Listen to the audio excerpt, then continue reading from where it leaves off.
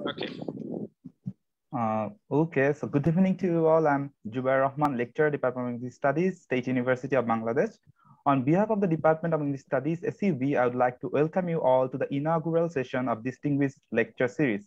Today's workshop is on teaching of English literature, contemporary approaches and methods. I want to express my gratitude to the chief guest of the session, Professor Ali Hassan Sir, Dean, School of Business and Social Science, our chief guest, Professor Dr. Saidur Rahman, special guest, our Professor Dr. Saidur Rahman, Advisor, Department of English Studies, SUB, the resource person of today's workshop, Professor Mashrur Hossain, and all the participants for your valuable presence. At this point, I would request Tawhida Yasmin Humaira ma'am, the acting head of the Department of English Studies, to give us a brief overview of the distinguished lecture series. Thank you, Zubair. Honorable Chief Guest of the session, Professor Ali Hassan Sir, Dean, School of Business and Social Sciences. Our special guest, Professor Dr. Saidur Rahman, Advisor, Department of English Studies and President, Press Society of Bangladesh. The resource person of today's workshop, Professor Mashrur Shahid Hossain Sir, my colleagues and dear participants. A very good evening to all of you. It's my privilege to share with you that this year State University of Bangladesh has stepped into the 20th year of its academic achievement. To mark the milestone, the Department of English Studies is proudly launching this Distinguished Lecture Series. Distinguished Lecture Series is an initiative taken by the Department of English Studies, State University of Bangladesh, to invite experts in the field of language teaching, linguistics, literature, and culture studies to facilitate workshops, lectures, and seminars. The Department of English Studies intends to bring prominent experts to allow both the faculties and the students to get acquainted with the latest theories, research findings, pedagogical innovation, the best teaching and learning practices in the relevant fields of study. The main objective of this series is to ensure dissemination of knowledge in the diversifying field of English language and literature and culture studies. This series will foster philosophical ideas and critical thinking, which is necessary for the academic and professional development of both the faculties and the students. On top of it, it will motivate the students and the faculties to become practitioners with the most updated knowledge. It's an honor to have Mashrur Shahid Hossain with us today to facilitate the inaugural workshop on the teaching of English literature, contemporary approaches and methods. I must mention here that the Department of English Studies will continue to arrange workshops, seminars, and webinars under the headline of Distinguished Lecture Series. So if you are interested, you may consider liking and following the page of Department of English Studies. The links will be given to you through the Zoom chat box. By this, you can be updated always regarding any activities of the Distinguished Lecture Series. Finally, I thank you all again for your valuable presence here. Hope you'll enjoy the session. Thank you. Thank you so much, ma'am. At this point, I'd request our special guest, Dr. Saidur Rahman sir, our dear advisor sir, to say a few words about our program. Assalamu alaikum and good evening. Honorable Chief Guest, Dean Professor Ali Hassan, School of Business and Social Sciences, our resource person, Professor Mashrur Shahid Hossain, my colleagues, distinguished guests, and personalities. At the advisor of Department of English Studies, State University of Bangladesh, it gives me immense pleasure to be here this evening and to address the attendees of the State University of Bangladesh Distinguished Lecture Series. This lecture series has been very considerably established by the Department of English Studies for overall growth in the fields of language teaching, linguistics, literature, and culture studies. I'd like to thank TESOL's Literature Special Interest Group of TESOL Society of Bangladesh, which is our partner in this initiative. I congratulate the association on marking its one-year journey this month. As a voluntary organization working with national and international ELT professionals, educators, and research enthusiasts, TESOL Society of Bangladesh has already made an impressive mark. The The society has arranged a good number of resource-filled teaching learning program using online platforms despite the challenging times of the COVID-19 pandemic. I'd like to thank you all for joining us tonight. We all know how difficult it is to find time, better ourselves, engage in discourse in this trying time. So I really appreciate you attending this program. This year marks the 20th anniversary of the State University of Bangladesh. In these 20 years, the English Studies Department has produced a steady stream of qualified graduates determined to make our nation prosper, while also focusing on making the English language literature studies affordable and approachable for all. Currently, we are working to upgrade the bachelor's and master's curriculum to match the demand of the time and the current trends of academia, as well as other notable programs and activities to fully utilize the potential greatness of this department. Upcoming plans for this department include cultivating career placement by linking with the media houses, publications, and corporate industries, as well as arranging more pre-service and in-service teacher training programs and certificate courses. We are also in the plans of arranging a world-class conference on our permanent campus of State University of Bangladesh. This distinguished lecture series, as our head of the department already mentioned, is one of such attempts to assimilate knowledge amongst all. As mentioned previously, this lecture series is to allow prominent experts in their respective fields to do what they do best, educate and enlighten the minds with the latest theories, research finding, and so on. The plan for this is to make sure current inquiries and discoveries of the English language and literature find their way to us. Fostering philosophical ideas and critical thinking, we aspire to develop both academically and professionally, whether you are a faculty member or a student.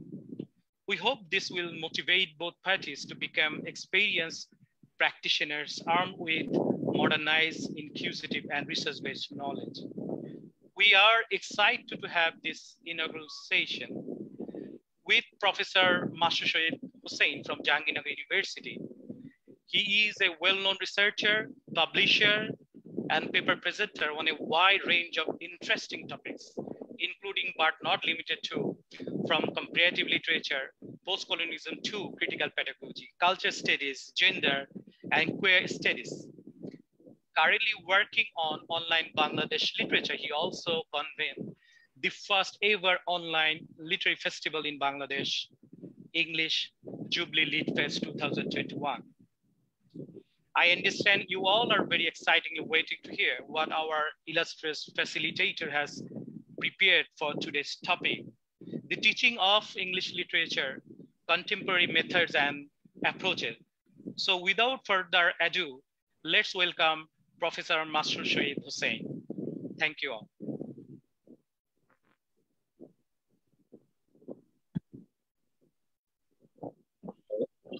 Should I start? Yeah, Zubair, over to you. Sir, I think before letting Mashrur to start the workshop, we need to request Professor Ali Hassan to inaugurate the session. So thank you so much, sir, for your valuable words. But I would now request Professor Ali Hassan, sir, to say a few words and inaugurate the distinguished lecture series TLS. Thank you. Thank you, sir. Assalamu alaikum and good evening. Thank you to Ms. Tawhida Yasmin, head of the Department of English Studies, Dr. Saidur Rahman, the advisor of the same department, and also all the members of the Department of English for inviting me to such an important seminar. To start with, I'm not a fit person for this seminar. It's too critical, too high thought. We, the layman, we do talk English, we do read English, but we don't know how to criticize as you do in English literature. We enjoy reading books. As a young child in the schools, I was a fan of Perry Mason and Agatha Christie. Those were the starting for me. Later on, I graduated to Mark Twain, Ernest Hemingway, Huckleberry Finn, Old Man on the Sea. We read it. We enjoy reading it. We relate with them. But English department, you do go deep into it. You try to relate, you try to explain the circumstance, the situation. We the plain readers, we don't do that. Recently, I read Brick Lane, Kite Runner. These are award-winning books, but I don't understand why those books were written. To me, as a layman, I found them useless. Old Man of the Sea, we relate with it. Huckleberry Finn, we relate with them. For Whom the Bell Tolls, we relate with them. But I don't understand. You may know the reason why Brick Lane got awarded or why the Kite Runner got awarded.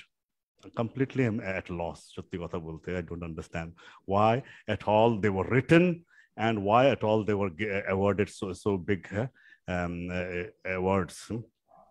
So as I said that, as a layman, I'll simply listen to you people explaining the things. I hope I'll be making sense, try to make sense of it.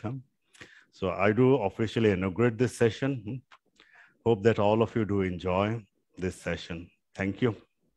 Thank you so much, sir, for inaugurating the session. This brings us to the end of our first session. Before starting the workshop session, I will give a brief introduction to, I don't think I need to give an introduction to Mashrur Shahid, sir. He needs no introduction. He has been an inspiration to many of the young graduates of English literature background to take teaching as a profession. And I have no doubt that he had motivated many of the participants here as well. So I know you all have been waiting eagerly for the workshop. So without any further delay, let's get started. After the workshop, there will be a question answer session. So if you have any questions, please write them down in the chat box and sir will answer them at the end. So Mashrur sir, please take over. Thank you so much. Thank you. Good evening. And I would like to welcome you all to this lecture cum workshop session. I think Professor Ali Hassan set the tune on tone of this workshop and lecture. That is what a general reader or general readers may approach a literary text and how a literary student or scholar approaches a literary text and where lies the difference. So it is that this difference that this workshop or what we say lecture will address. So if I would like to start with a note of thanks to the people involved with this, the organization of this lecture cum workshop. That is, so everyone, whoever is involved with this, I would like to thank them all. And it is my pleasure to be here and to be invited to offer this first lecture in this series of distinguished lecture. So as the title itself tells us that this virtual lecture cum workshop outlines 3 C's, that is 3 contemporary, we can say contemporary methods that we employ to render our teaching of English literature more effective and more efficient. Now this phrase, that is the teaching of English literature, is intriguing. It is intriguing because many of us, maybe all of us or most of us, have the assumptions that readers know how to read and understand, even make comments on literary works. For example, don't we buy novels? Don't we read novels? Don't we buy several books of a single author whom we like? Are not books like Harry Potter's or Salman Rushdie's books bestsellers? So readers must understand these literary texts, and they must also be able to evaluate, to like or to reject books and writers. Otherwise, they would not have bought books. Thus, understanding literature usually appears to be a matter of common sense. So it makes sense when we study mathematics or business or philosophy, but what is there to study something that readers are able to read, understand, and appreciate? It is with these assumptions that many of us learners and teachers alike approach the study of literature. That is the assumption that there is nothing to study about.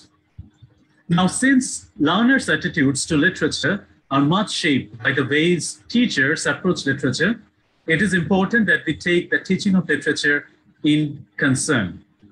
So for today's lecture, I would like to use PowerPoint because it involves lots of jargon and specialized terms.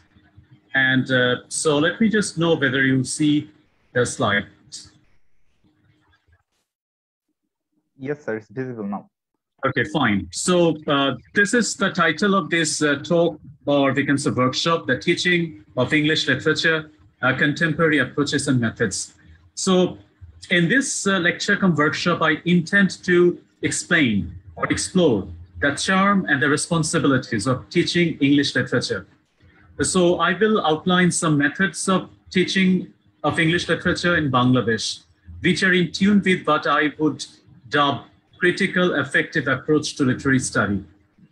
When I say in Bangladesh, this phrase is significant as we are talking about teaching English literature or teaching literatures in English in Bangladesh. So it is about a cross-cultural academic business. It is a trans-cultural, transnational transaction. Because we are in Bangladesh and we are reading a novel by Thomas Hardy or a poem by Robert Frost.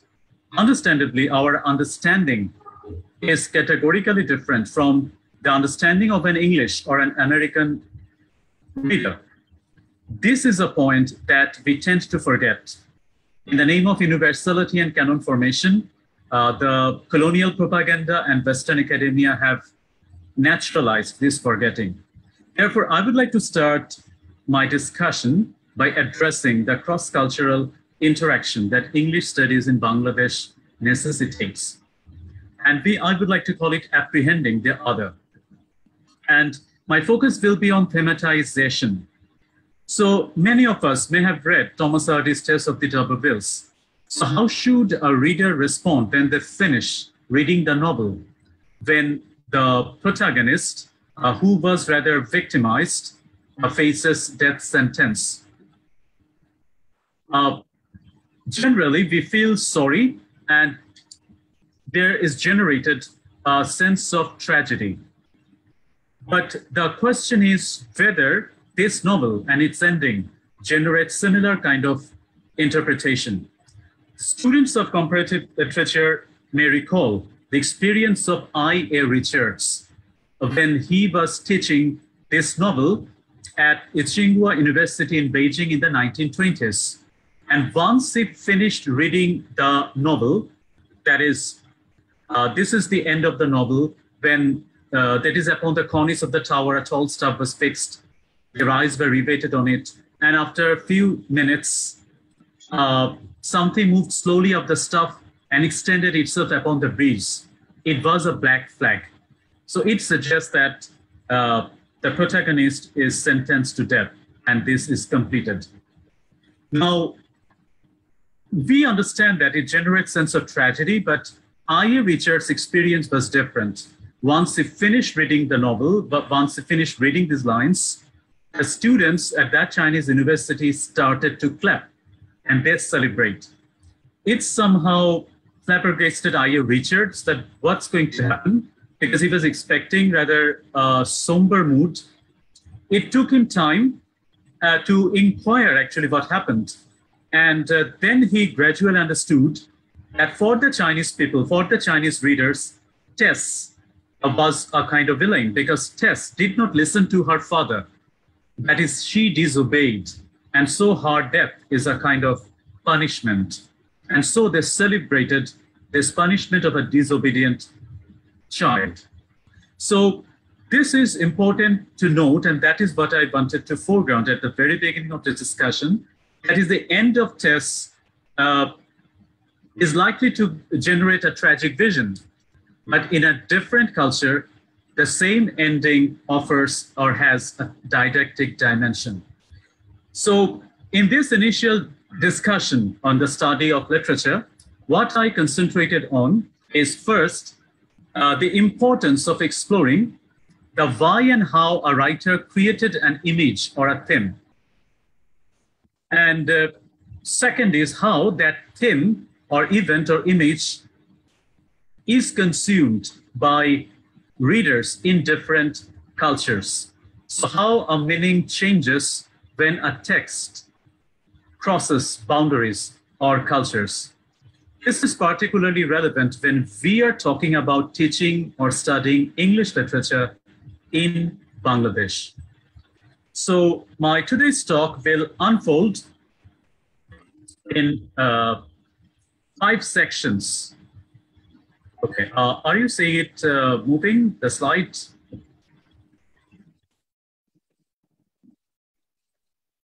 Static. No. Yes. The second slide.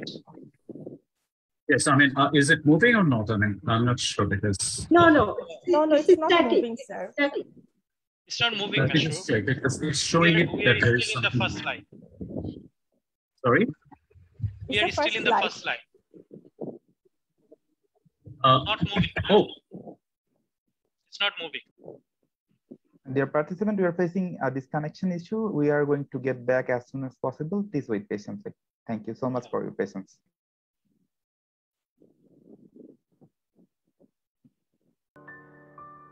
Zubair, could you please stop sharing your screen?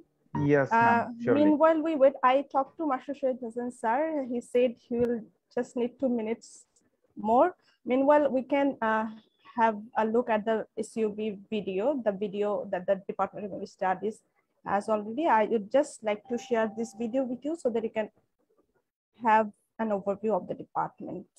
Let me share my screen.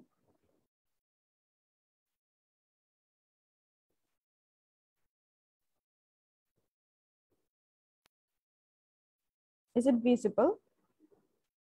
Yes, ma'am, it's visible now.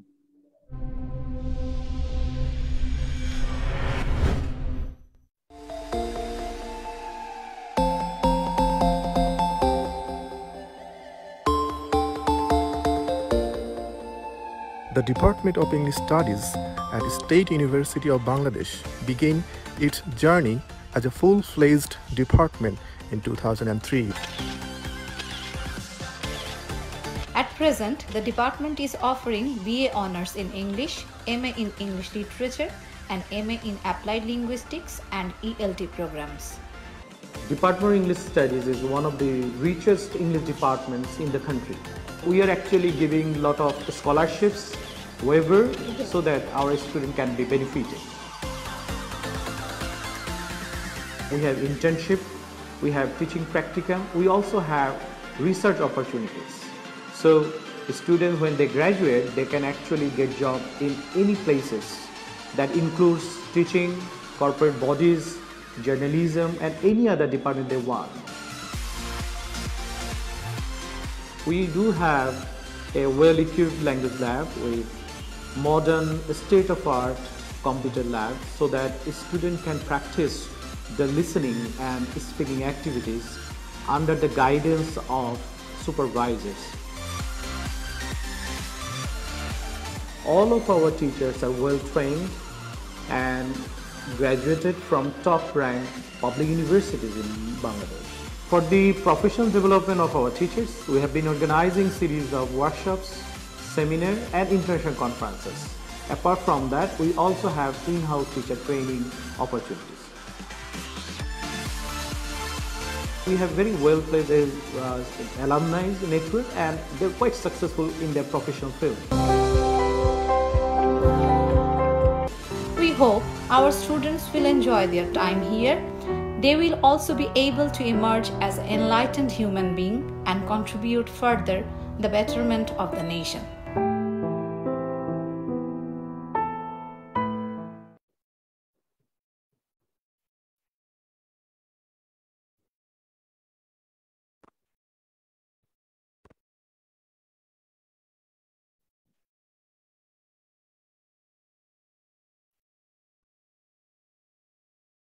I hope you enjoyed the video.